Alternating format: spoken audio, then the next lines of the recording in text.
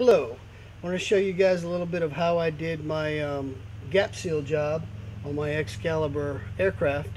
I did a bunch of research. I really wasn't happy with the way the plane was controlling, and a friend of mine, Phil, mentioned that I might want to look into gap seals, that he took them off his plane at one time and it actually scared him. It was that much of a difference. So I did a test with some duct tape and it was like, oh my goodness, it was just great. So did some research and found a lot of guys are talking about using I'll put the word on the screen because I can't think of it right now. It's a surgical tape that they use, like when they put an IV in and stuff. A lot of guys were talking about that. Works really good. It's a really flexible tape. So I have installed it on my plane yesterday. We just took a first flight in it this morning, and it's awesome. I mean, totally different aircraft, a lot more controllability, a lot more responsiveness, and probably half the stick pressure of what it took before. That I was really surprised about. So better responsiveness and ease of flight. So that was great.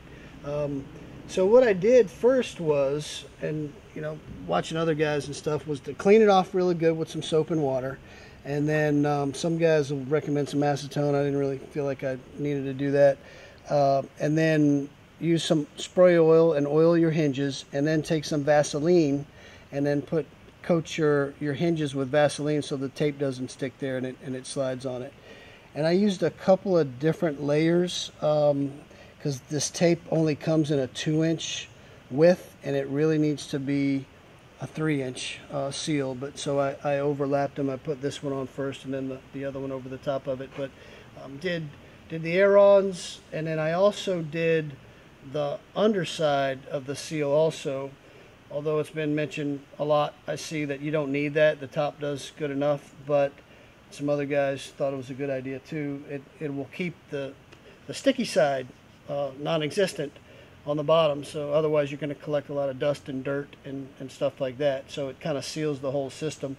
It's waterproof, it's very elastic, and that's probably one of the best things about it, I think, is because when I tried the duct tape, when it got hot, the duct tape actually it started to shrink a little bit and it tightened up, and I could tell that. But great movement. You can see, I mean, how flexible that is here on the rudder. 2 strips together on both sides on the rudder. We just took it out and works absolutely wonderful. And I highly recommend that if you have an experimental aircraft with a little bit of gap in your seals, that you check out gap seals and give it a try. They're great.